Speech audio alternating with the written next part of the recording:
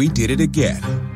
Verizon was just named America's most reliable network by Root Metrics for the 16th time in a row, proving once again that nobody builds networks like Verizon builds networks.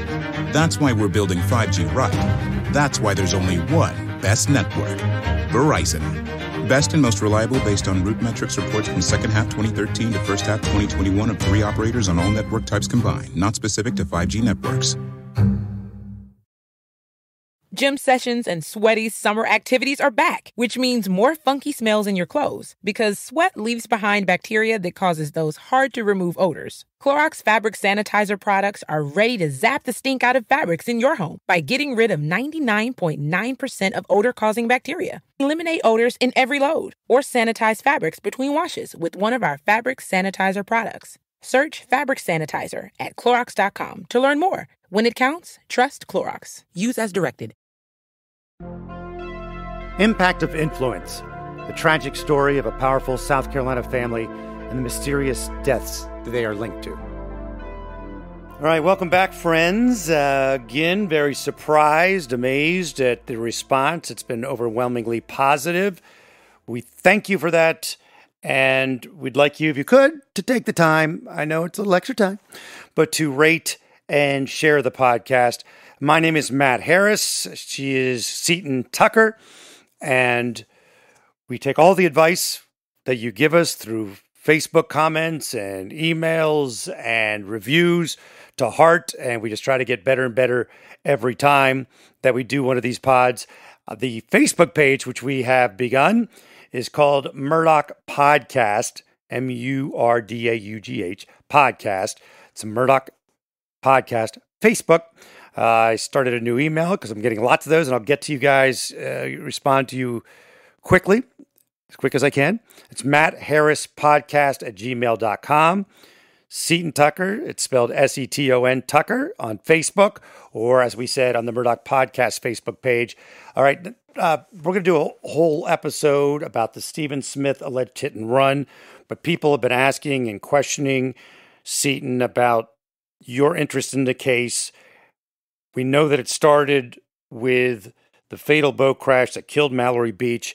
It led you to Stephen Smith's case. Describe for us a little bit about your relationship with Stephen's mother, Sandy. Well, so I had just seen rumors online about a possible connection between her son's death and the Murdaugh family. So I just felt called to just kind of send her this Facebook message. I've never done anything like this before. I was very scared. I sent her a message back in March of 2020 and just said, I've seen these rumors. Is it true? And I said, I'm probably crazy for sending you this message. And she said, no, I'm probably crazy too. Well, she's not crazy. But no. Anyway, so she sent me a message back just saying that she did not believe that her death son was a vehicular accident in any way. And at this time, she was just kind of talking to anybody who would help her. She wanted to call attention to her son's case and get justice for Stephen. And it was prior to SLED reopening the case. And, we just spoke a little bit about Stephen. And one of the things that I loved was he had a senior quote from Homer Simpson, which I'm a huge Simpsons fan. So I thought that was super cool. So his quote was, "You can have all the money in the world, but one thing you will never have is a dinosaur." I just thought that was such a cool senior quote. I had something cheesy. I just copied other people.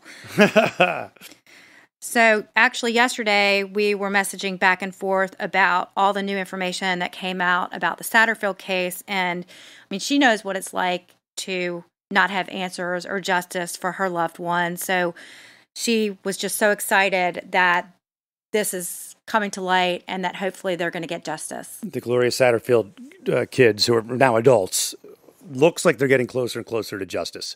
Let's pray, and hopefully Stephen gets that same justice. Now that it's reopened, after the murders of Paul and Maggie, it was reopened by SLED, so hopefully we're getting closer to that as well. And we will get to the Stephen Smith alleged hit and run, that story, plus we'll talk with a reporter who was the first one to talk to a South Carolina Highway patrolman who was out there shouting from the rooftops that was not a hit and run. Let's get to the actual Stephen Smith Again, I'm going to say hit and run, alleged. Many people don't believe that. So let's set this up. Stephen is going to nursing school in Orangeburg. He's coming home from nursing school. The story goes he runs out of gas. They say that because they try the car, it is out of gas. The cap is out. Gas tank lid is open. They find Stephen Smith's wallet in his car, which is weird if you're going to go find gas. They find him 2.7 miles. They find his body 2.7 miles from his yellow, they call it the banana car. And it's about 3 miles to where he lives with Sandy. Right. So he could have been walking in that direction. The early reports were saying he was walking for gas, but he could have been walking home. Right. Then early in the morning, at what time? It was almost 4 a.m. 4 a.m., this 911 call comes in. Hampton County 911, where's your emergency? Hello, I just going down Crockerville Road, and I see somebody laying out. So what I find really interesting about this is how the caller describes him laying out in the middle of the road. So right before Thanksgiving of 2015, that's the first Thanksgiving that the Smith family is having to celebrate without their son. Sandy Smith talks to the Augusta Chronicle, and she says, "It doesn't make any sense. He was struck in the head by a truck mirror. I just can't see that happening. He would have gotten out of the way." It's nighttime. You have to assume that he's going to see lights coming down the road. So that would make sense. There is also a question about him being harassed at one point due to the fact that he was gay. In this article that you're reading from November of 2015, they even reference a possible hate crime. Yes, in this article, she actually says several times that her son was killed for being gay by several local Hampton County youth from prestigious families, which she believes have sworn to protect their children no matter what heinous crime they committed.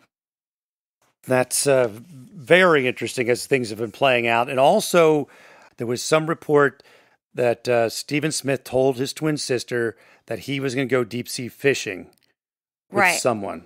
So in this article, it's quoted, one of the guys that supposedly did this, Stephen told his twin sister that he had a fling with the boy. He also told me that the boy had a deep-sea fishing trip planned in July. Stephen died on July 8th. Also, I want to point out that when the law enforcement folks showed up to Sandy Run Road to respond to that 911 call, they at first thought that Smith's wound was consistent with being shot, with a head wound consistent with being shot. Now, as things progressed, we find out that the South Carolina Highway Patrol really doubts the final ruling that it was a hit and run, the final at the time, but it's been reopened.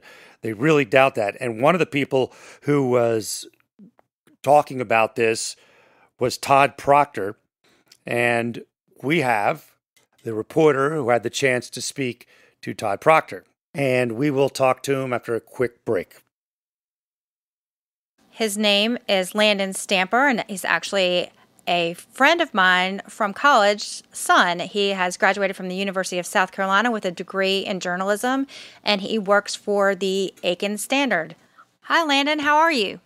Doing pretty good. Glad to be on with you guys. Glad to have you. So, Landon, how did you score the interview with Officer Proctor?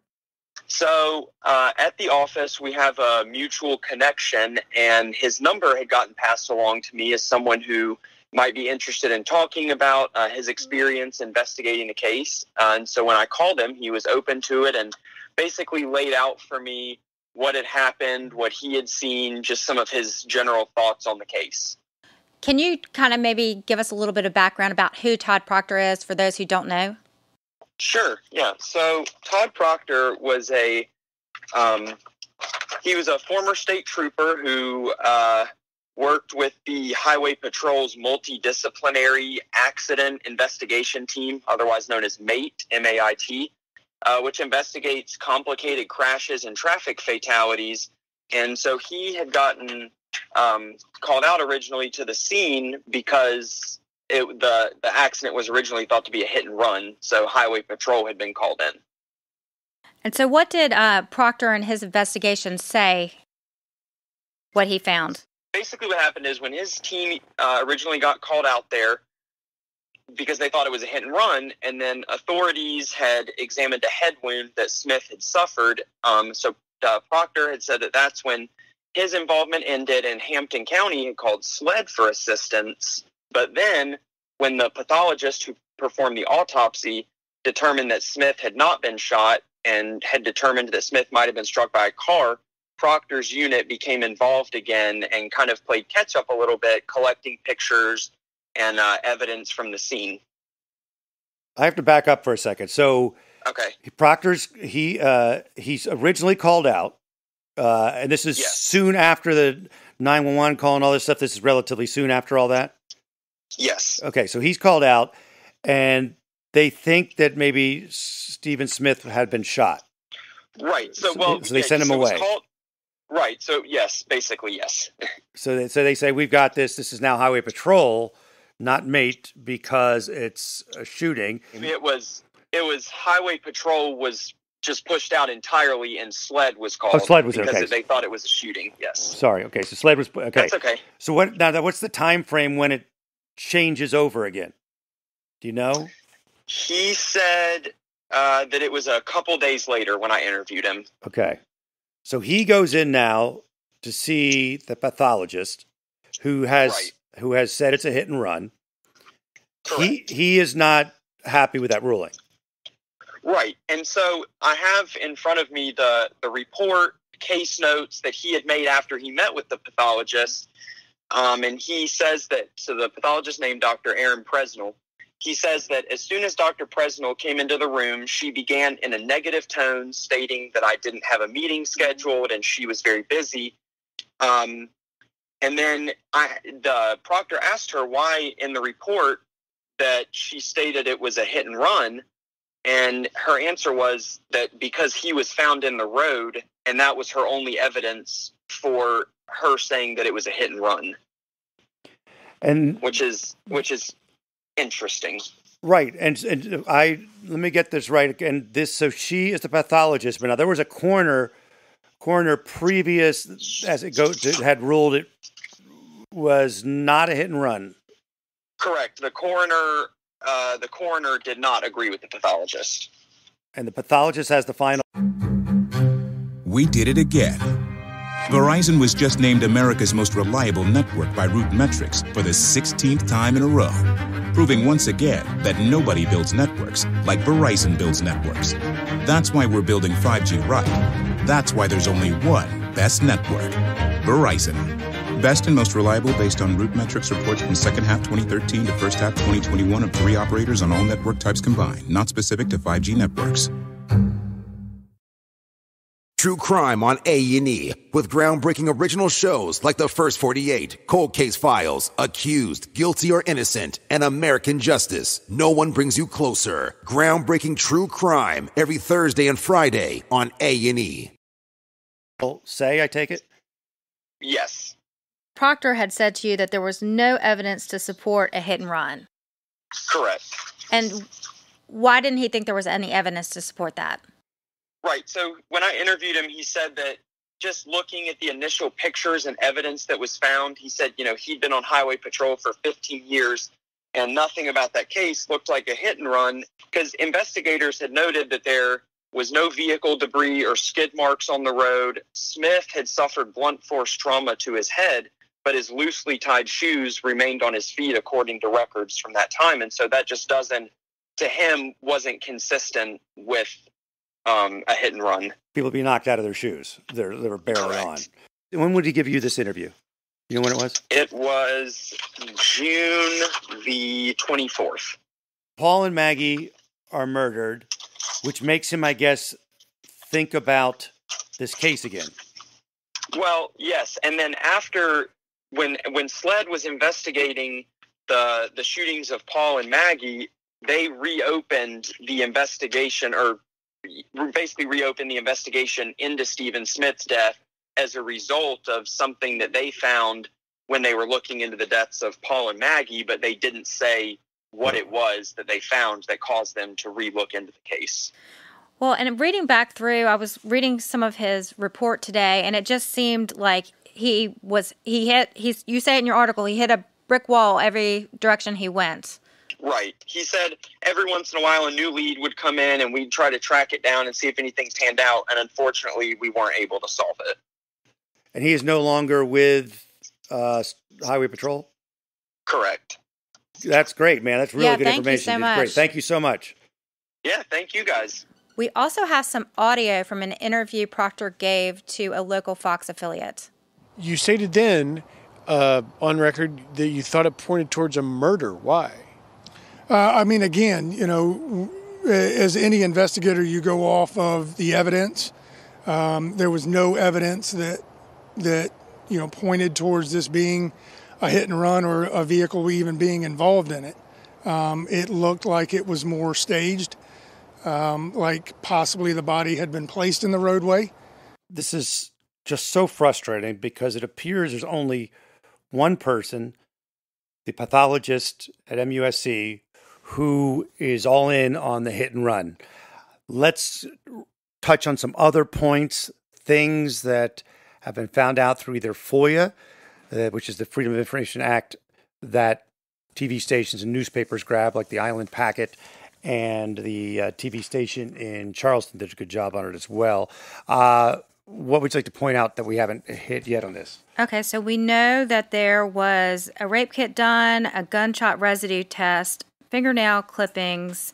We also know the FBI took his phone to process. They also offered to process additional information, and this was declined.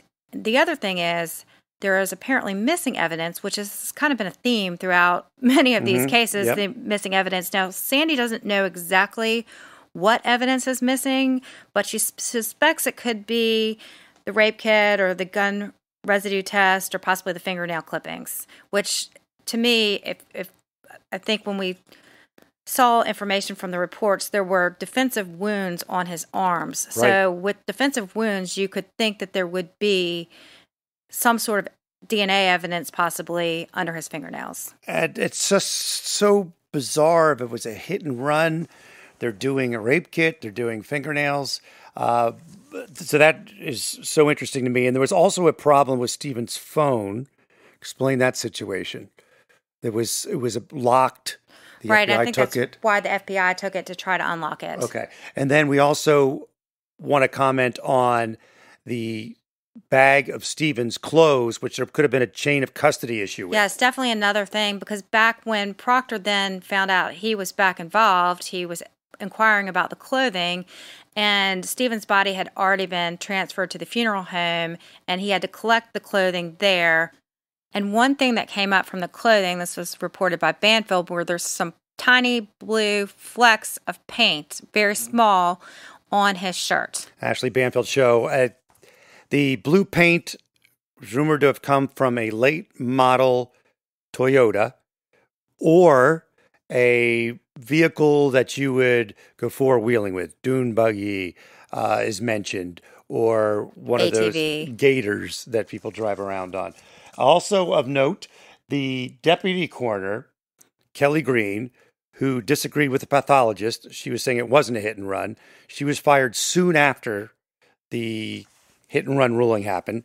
Don't know if it's related, but worth noting.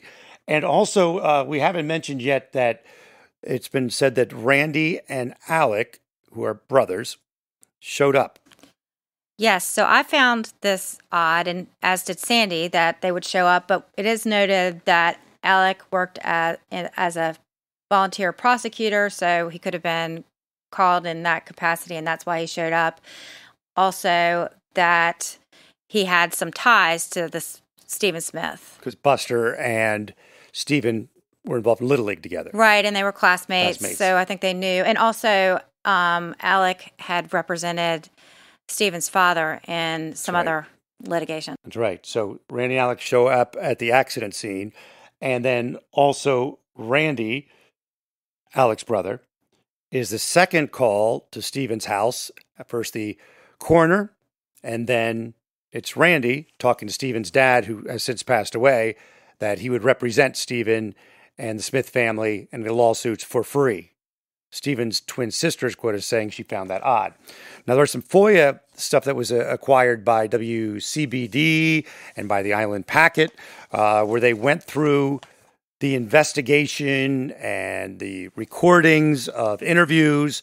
And one of the things that's pointed out is the connection and rumors with Buster Murdaugh that come up through the course of the investigation. Case notes detail within a month of Smith's death, investigators have been receiving tips linking him to Buster, the son and brother of the two Murdaugh shot dead in June. Here's a quote from one of those. "We didn't know who did it, but we just heard that Buster did it," said one man to investigators. "Everybody knows who Buster is and like his family and all that, so it's kind of shocking," he added. The investigators tried to trace back. I mean, this is a rumor. It's just a rumor. They've done nothing to make this stick. The investigators say they searched and searched to where the rumor began. They even asked in one point during the investigation, did he say where he heard that from or how he was backing that up? Well, Proctor says in one of his interviews that he wanted to talk to the Murdaugh family, but they kind of shut down and weren't willing to talk to them. And unless they have enough evidence to compel them, they don't have to speak. They don't have to speak. The Murdaugh name came up again. This was a connection to a different alleged suspect. There was a tip that said they knew the identity of Smith's killer, and it was a drinking and driving hit and run. And the tipster said he was passing the information on because Randy Murdaugh, Buster's uncle, told him to call. That then ended up not panning out in any way, shape, or form. So, I mean, I think this all goes back to Sandy's original quote back from 2015, where she says, "Everyone knows what happened to my son, but nobody wants to tell me who is responsible." Sad. Well, it has been reopened, and hopefully SLED is getting to it. Again, a reminder that they opened it up again because of something they found in the course of the investigation into Paul and Maggie's murders. You can reach out to us on our new Facebook page, Murdaugh Podcast on Facebook, and Seton Tucker on Facebook. And I have a new Gmail, mattharrispodcast@gmail.com.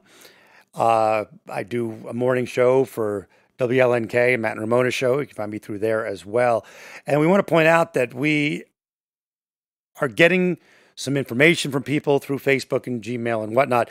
But we would also like to tell you that we are invested in this. Emotional. I have family in Charleston.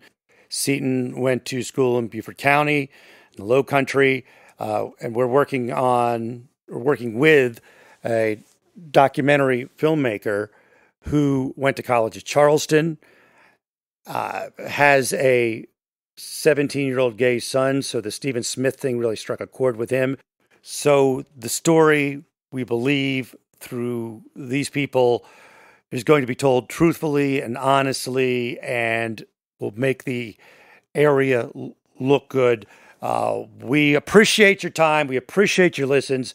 Contact us just to let us know if we're doing good or bad, or if you want us to talk to you about what's been going on. We'll all talk soon. We did it again.